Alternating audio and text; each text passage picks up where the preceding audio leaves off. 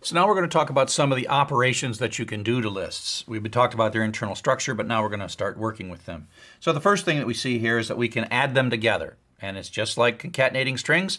We concatenate lists together. It pretty much works the same way. Adding A and B to make C does not hurt either A or B. Slicing operator, again, think of strings, think of slicing, think of beginning position, up to but not including. So sub 1 is that position right there, up to but not including sub 3, which is 4112. So that's what we get there. Just like with lists, you can omit the first one, so that's up to but not including 4, which is this one right here.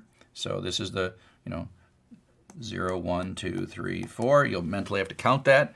Up to but not including 4, that's that one. 3 to the end, so 0, 1, 2, 3, that's 3 to the end.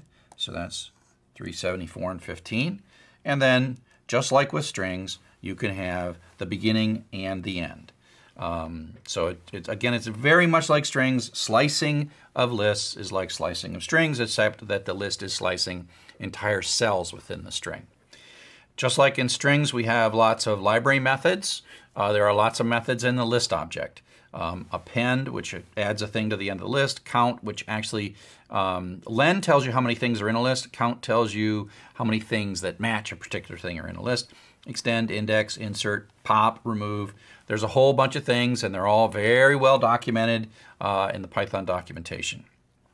So we'll use a couple of these things. There's a couple of ways to build a list from scratch. We're calling this is constructor, and so list is a predefined type. This is the type of list. So we're saying make a brand new list. So that's like, it's the same as saying give me an empty list and then assign it into stuff. So that is a list with nothing in it. So the length of that is 0. And then we say, oh, let's append the string book, and then let's append the string 99, and we print it, and now we have a book with 2 items. And so you can sort of do this over and over and over and append things if you like. And you can keep on going. We can append the string cookie. And so at the end of cookie, you've got 3 things in there, book, 99, and cookie. So append is a method. Now, recall that strings are not mutable, so all these methods would return variables, but lists are mutable, and so appending actually changes this variable. So note that stuff is different from here to here because we appended it. And that's because lists are mutable, but not strings. And so they kind of function a little differently.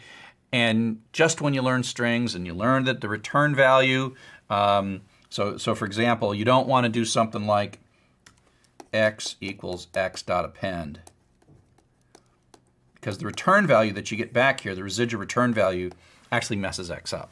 So you do not want to do that. You just say, x dot append, and that works a lot better.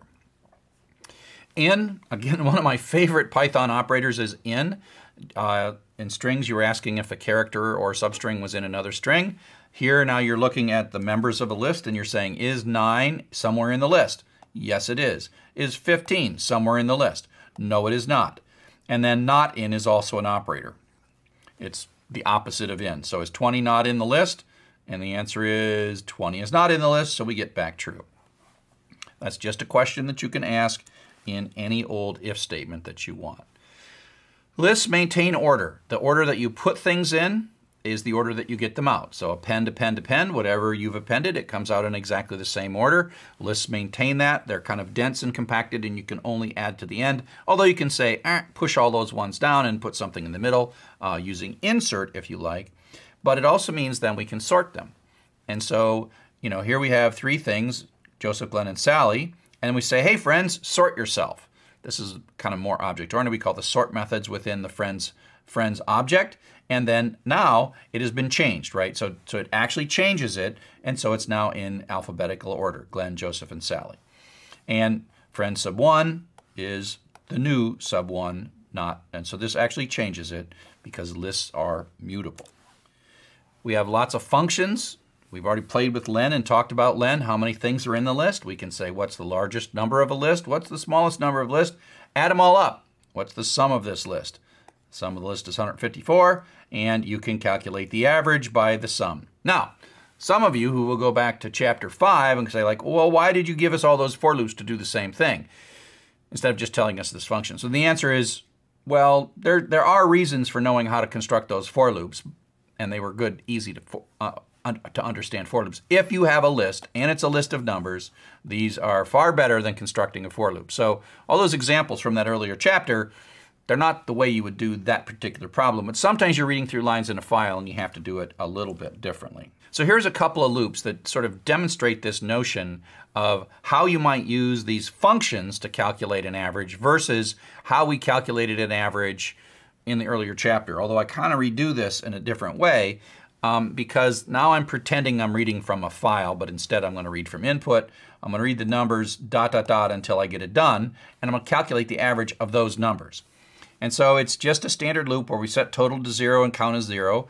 I'm going to make it a while loop. If I was reading a file, it'd be a for loop, but this is, I'm going to ask for some input, prompt it. If it's done, I'm going to break out of the loop. So that handles this case, so I can get out of the loop somehow. And then I calculate the floating point value of that input, and I add it to my running total, and I add my running count equals count plus 1, and then this runs, in this case 3 times, and then comes down here and computes the average and prints it out, and away we go.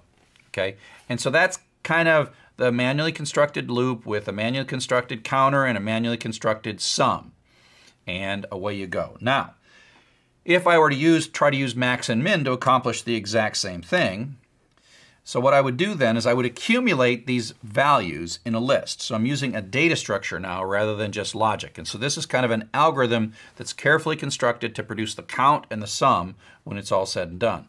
Now what we're going to do is you can use a data structure to solve that same problem. And so we're saying, hey, let's make an empty list because we're going to accumulate some numbers. And then we have the same while loop, same 2 lines. We look for, actually the same 3 lines. We get a value, we check to see if we're done, to get out, and we convert it to a float.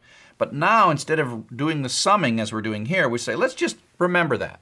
We got this list, we're going to fill it up, we're going to put numbers in it. So we put a 3 in, we put a 9 in, we put a 5 in, and then put a 3 in, put a 9 in, put a 5 in. So we're not actually calculating any calculation. And then when we hit done, we come out and we say, oh, let's calculate the average. Well, you got these numbers in a list now. We have a list that looks like 3, 9, 5. That's what's in here. So we take the sum of that and then divide it by the len, and then we have the average. And this same program produces exactly the same output. Okay, so that both these things produce the same output. And you can decide for yourself which you think is more elegant. In general, there is one tiny difference between these two, and that is this one actually has to have all of the numbers in memory, and if before it can actually do the calculation, this only keeps one number in memory.